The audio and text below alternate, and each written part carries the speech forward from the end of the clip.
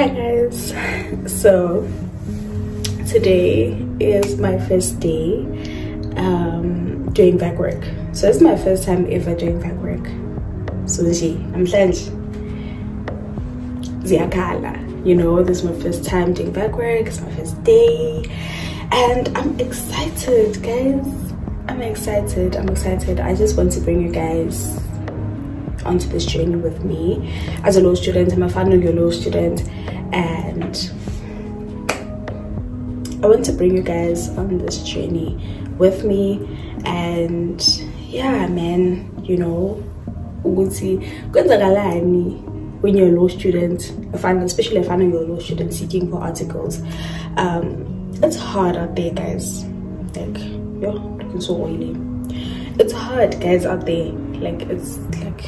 It's brutal. It's brutal.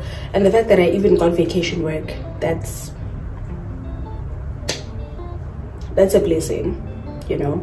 So yeah, you know, I have to make my lunch. I still have to make my lunch before I make my way out. They want me there at 8 and it's currently, I don't know, currently 6:30 right now. So feeling 7:30 latest. Okay.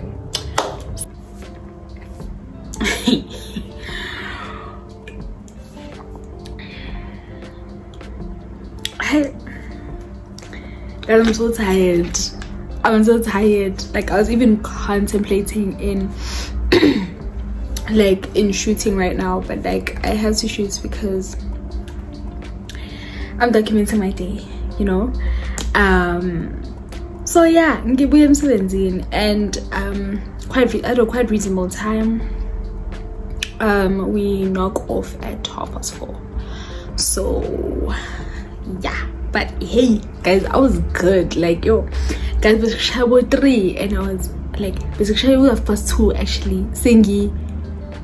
Yo, like my brain, like I don't think, like, I've been studying like for years now and I don't think I've ever worked my brain the way that I've worked my brain today.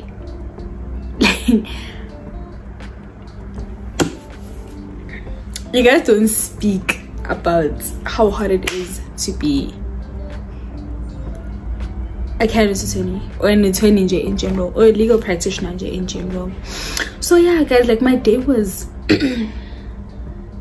like, it was very busy.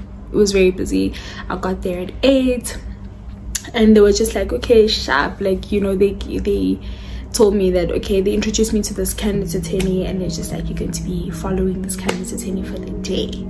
And shout out to that girl, because that girl can teach. Okay, she can teach. Like, she was filling me in on everything and it surprised me a lot because she was also a candidate attorney, but she had so much to say and she had so many tips, and I'm so thankful for that girl. Like, gee, like I'm just so thankful. Like, if it wasn't for her, like, court would have been a mess for me. Okay, so today our first stop was first thing at 8:30 was to go to court, right? So we first went to the magistrate's court because we had some documents. Okay, first, before that, we had to do some rounds around the office and make sure that, you know, everything that is, like, all documents that are needed at court or need to be certified or whatever that needs to be done in court, we take with, you know. So we first went to the magistrate's court, and Masifika in magistrate's court, guys, there's like a huge protest, and this protest was about like some, like, umfundisi, a pastor that was like accused of raping a girl, and, you know, murder, and also other accusations as well. And guys, this pastor literally got the whole congregation, yes sir, the whole congregation to come and protest in front of the magistrate's court.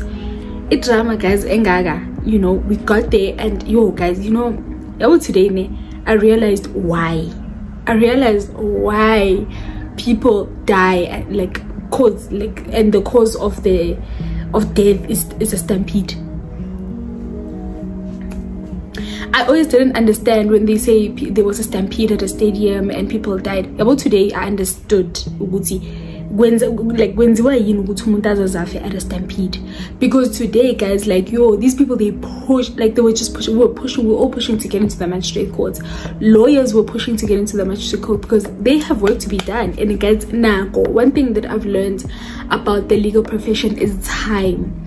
Like, you can't take time for granted. You cannot take time for granted. So everyone is just pushing to get to the magistrate's court. And I eventually got there. There was a time where I was literally against the door, like Ganje, and people were like hovering over me, and I literally had to beg this man, and these people are men, it's not even women.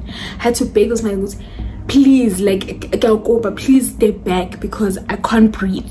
Like, please step back, like, I cannot breathe. Until the security guy opened the door and was like, you know what, like, just go in because manje usenking in, you know. So we got in and we did everything that we had to do with the magistrate's court. And guys, I started understanding a lot of things, you know, like, I'm part of these associations like Bosaula, Boulsa, and all that, and the Black Lawyers Association as well. And they've always said, like, some of these things, these legal practitioners that were, like, they used to speak to us, they used to talk about these things. Like, you need to be friendly with people, like, you need to know people at court, you know, you need to be friendly and all that type of stuff. And today, guys, I saw that, guys, you need to be friendly and you need to ask and act as if you know everything. Like, yo, guys, like, you know, as much as you might not be scared to look stupid, but if you get to court and you think that you're smart, and you think you can do anything, let me tell you now, do not make that mistake. Do not make that mistake, because, hey, first of all, I didn't even know that courts are that big. Guys, there's flaws. There are flaws in the magistrate's court. So anyway, yeah, we did what we had to do, and yeah, man, we did what we had to do, certify documents, and then we had to go out. Yo, guys, when we went out, it was still a hassle. It was much better than when we first came in, but still, like, it was just a lot. And we had to walk, and then we walked to the to the high court. It was not really that far, so we walked to the high court. And so yeah, like, we got to the high court, and Masviga High Court, we did everything that we had to do, so I could certify some documents and all that. And yeah, you know, and so yeah, and then we went back, and then we went back to the office, and then it was time for lunch, and then we had lunch, and then I was handed over to another cabinet attorney that was busy with like some applications, which was so sweet. Guys, the people there are just so sweet and helpful, and I'm just really grateful that I got people that were just so sweet and were so willing to help me and give me information that I need. And they took time, guys, out of their own work. As if you go and do vacation work, and if you want to go do like volunteer work and stuff like that, guys, these people, they take time out of their busy schedule. Like, I'm not kidding, like, they have tons of files to go through, they have tons of matters to go through, but they want to help you, you know. And like, I'll forever be grateful for that. Like, I just hope they know, like, I'm so grateful, you know. I thank them all the time. So thank you. I'm so sorry, like, I keep on apologizing even.